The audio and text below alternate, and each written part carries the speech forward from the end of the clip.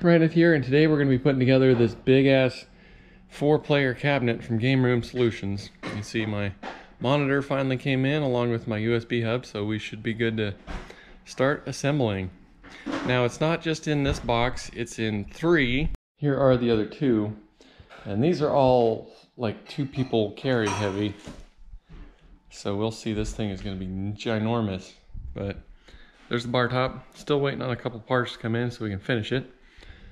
But yeah, these have been sitting here for like 2 months, so it's about time to put it together.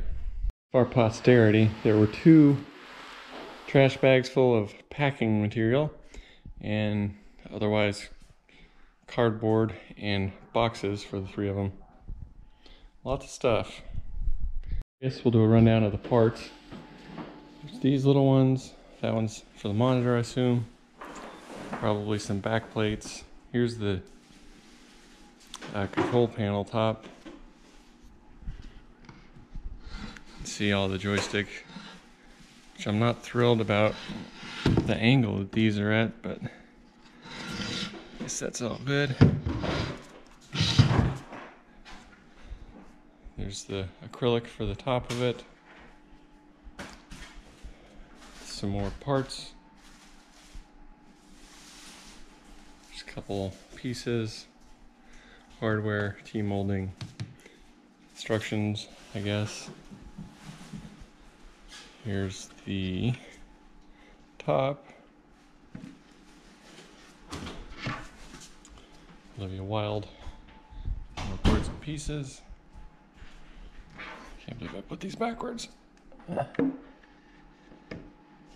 This lady. Another back. The Olivia Wilde bottom, figuratively and literally. There's the, whatever that's called, Benzel, the other lady bottom. Some back pieces. Assume that's for the speaker, which is frustrating because it said 4 inches on the website and that's clearly bigger. Assume this is the bottom. In the front, which I opted for no coin door. Better or worse. And the marquee here. So we'll probably put that in till we get a hyper marquee.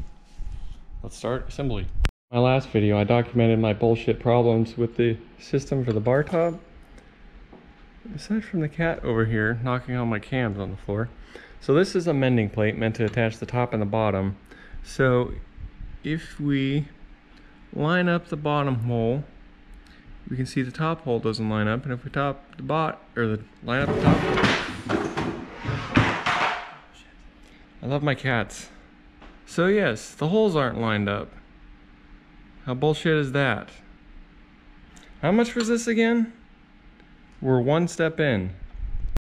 Problem number 2, also on step 1. So you're supposed to install these clips, and it's got 2 little pre-drilled holes here. And that one is not even close. Which means the little clip that hooks onto this is probably not going to line up because it's not the right piece for which this cabinet was designed. Okay, so I guess it was kind of me. I had the clip on the wrong side of the clasp. But both steps say to put a clip on, so there you go. Anyway, here is the step 2 or 1 or whatever it is. Put T-molding on this part. It has this big hole right here on the very bottom, so I expect whoever made this does not have 5 little terrors that like to get into everything. So we may have to put chicken wire or something on there so they can't get in there, but we'll figure that out later. On to the next step. But it does look huge.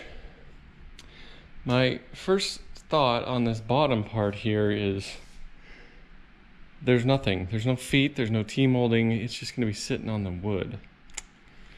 I'm not too keen on that idea. I have to figure something out. So I'm putting the cams in the back of this, and I figured I'd try and figure out where the monitor needed to go, so I could put those in and not deal with this issue I had last time on the bar top. But I got to my monitor, this big ass monitor, and I got the monitor deal here, and it is big enough to actually fit this monitor right now.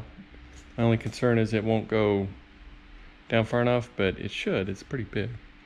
But anyway, these are M4, and this little kit I bought from Amazon last time that's like a monitor mounting kit only had 4 M4 screws that were long enough for this, which is extremely frustrating because now I'm going to have to go figure out where to find more M4 screws because I couldn't find any last time. I obviously had to order them, so that sucks. All right, here we got everything ish done, so good. The only thing is this board, I put these 2 in first and then this one, and it was tough. I kind of had to work around to get it to go in there because there's kind of interference here and here. I mean, you can see it's going to be tough to get the top on because those are so close. But these cams right here are for the speakers. Then we got to put 2 in the appropriate place for the monitor. Slide the bezel in here and stick the other side on. So what I think I'm going to do is put the cams in and set it on here so that it doesn't get broken, you know, so that it can't wobble around like this with the little tears, and then figure out where I can find those monitor mounting bolts, because I looked everywhere last time for the bar top and I could not find really any metric bolts in Houston, so surely there's a place around here somewhere. But yeah, you can see this is how they mount the marquee. It just slides into these grooves between the T-molding and the board here. So I should measure that before I put them in there, so I know what size I need to get for hyper marquee. All right, keep cracking.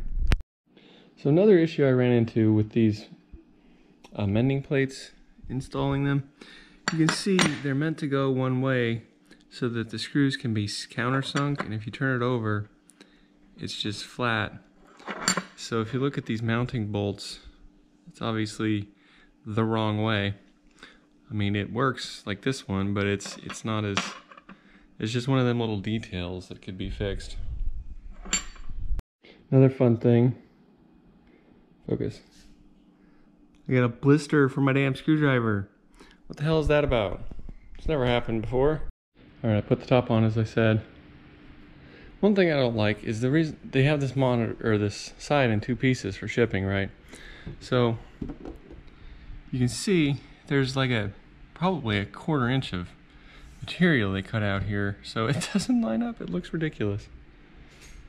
So the other side probably looks just as bad, but this wasn't nearly as hard to put on as I thought it was. It did bite me a little bit though, so be careful of that. Alright, well, they're just sitting on there so that the little terrors can't break it while we search for bolts. Alright, so I'm going to assemble the control panel. So here's the bottom, there's the top that the little terrors knocked over. Alright, so there's T-molding on most of these I got to put on.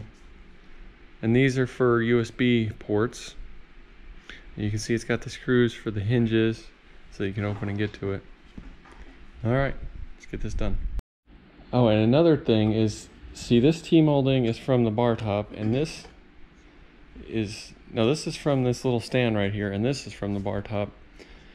And then this is the stuff that actually came with this kit. So I haven't actually used this yet. So I expect when I get done, I'm going to have 5 or 6 feet of extra T-molding that I can use on a future project and not have a bunch of these little things laying around. So, you know, as long as they're all the same color, I guess that helps.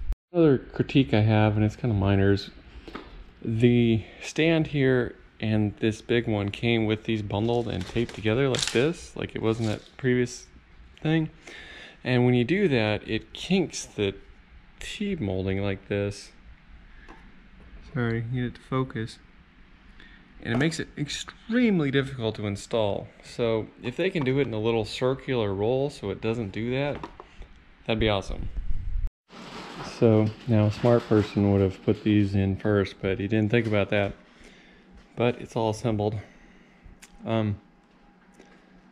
So I put these out here so I could put the little, they give you these metal brackets for mounting the joysticks. I figured it'd be easier to put them on here while it's upside down, but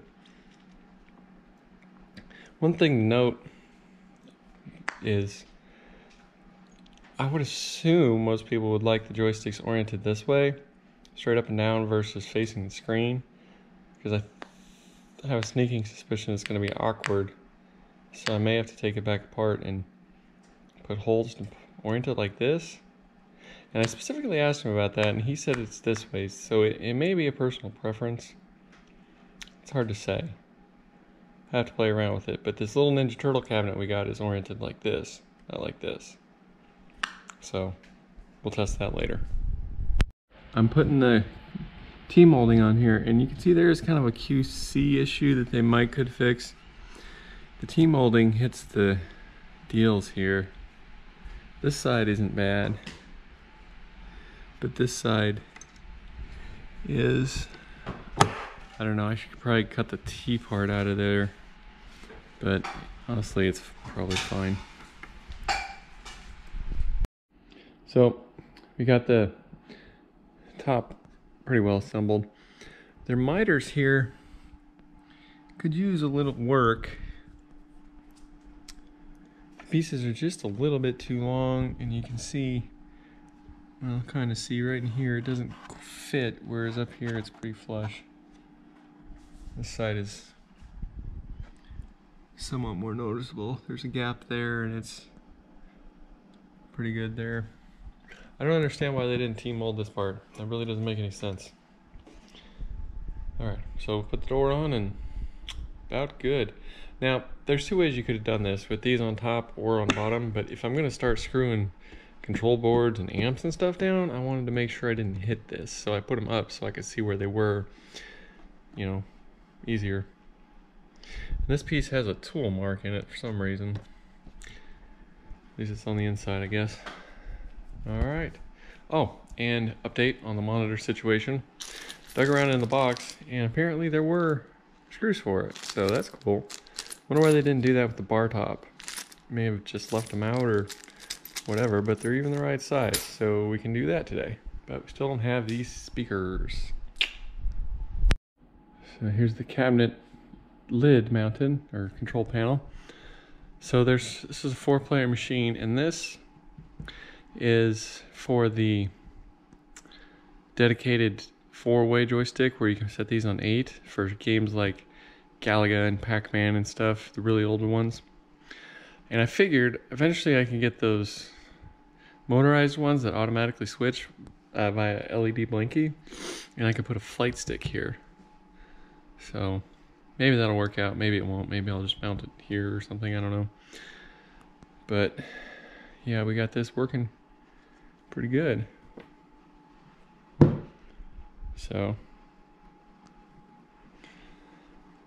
yep, now we gotta mount all the buttons and everything, and we'll be golden. So 2 problems I'd like to illustrate. First, this hole doesn't have one for the cam. What the fuck is that about? I have to go drill it out. And second, this is as down low as it goes. And look how much of a gap here. So I'm gonna have to mount the monitor upside down, which, you know, Windows will tell it to flip. I don't know how to do that on the Pi, but this one isn't that big of a deal. It's just frustrating. All right, I got everything all packed up, ready to take a break till we can go to Walmart or something and buy some different speakers, some 6.5 versus the 4-inch. And if you notice, this has 4 bolt holes, right, to bolt the control panel down. But if we go over here to where it mounts, can anyone guess what's missing? That's right, the other set of bolt holes. Jesus. Come on, man, you can do better than that. Here we are 1 week later. I got some speakers, 6.5 inch, and you can see this one has the same problem the other one did, in that the speaker sticks out from the mount, which, I mean, I think this is just like standard procedure. So what I had to do, because this is flush mount again, is to do what I did with the bar top and get some little spacers and put here. But who has little spacers like this? I got my washers and it took 11 of them, so I had enough to do 2 screws, not 2 speakers, but 2 screws. So this happy little kit that I bought to mount a monitor with came with these spacers about this big. So I took a hacksaw and cut them in half. And that's about right, but then they don't really fit very well. So, I mean, it's in there, but it's not happy about it. And if you get them in there too far, well, that's probably an easy way to see it, they'll start hitting the speaker there, so you gotta kind of keep them out like this. I mean, this could be solved very simply by having a competent person measure the speaker, or a general one. I mean, they're all 6 1/2 or 6 1/4, whatever inches in diameter. And keep your ring like this and mill out this. I mean, you could even keep your fancy pattern here and just mill out a circle about half the thickness of your board here. I mean, then no one would have these freaking problems. It's simple. Again, there's no quality control. They don't build their product to see what problems people are going to have. It's ridiculous. All right, we got them all mounted. Put the speaker wire on. Labeled them L and R, although I don't know that the Raspberry Pi cares. Or no, this is a computer. It might care.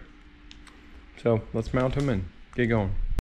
All right, so after crawling around on the ground getting all dirty, we got all the cams in, we got all the mending plate screws in, monitor, speakers, which may or may not have put upside down.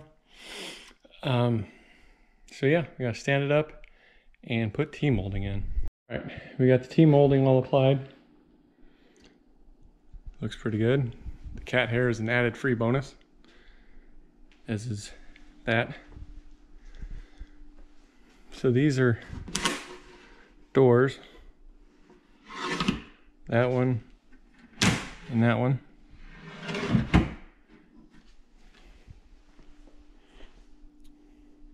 So next we got to put the control panel on, and we'll put the marquee that came with the kit in until we can get a hyper marquee setup going.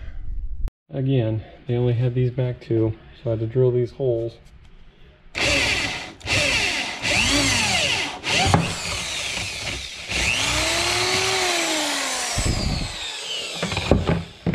I will say, the kit came with these bolts, but it didn't come with any washers.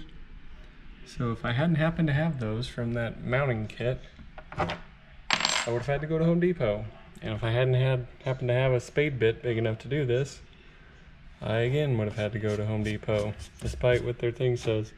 And not just this, but everything. There's this sawdust crap everywhere. It's all over the floor and me and everything.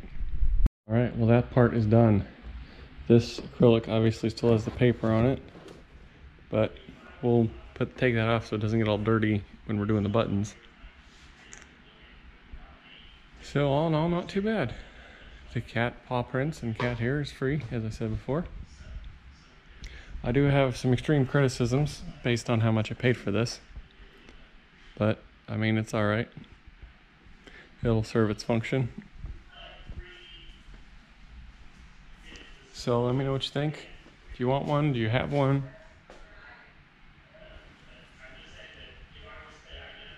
Where would be a good place to order them from if I tried again?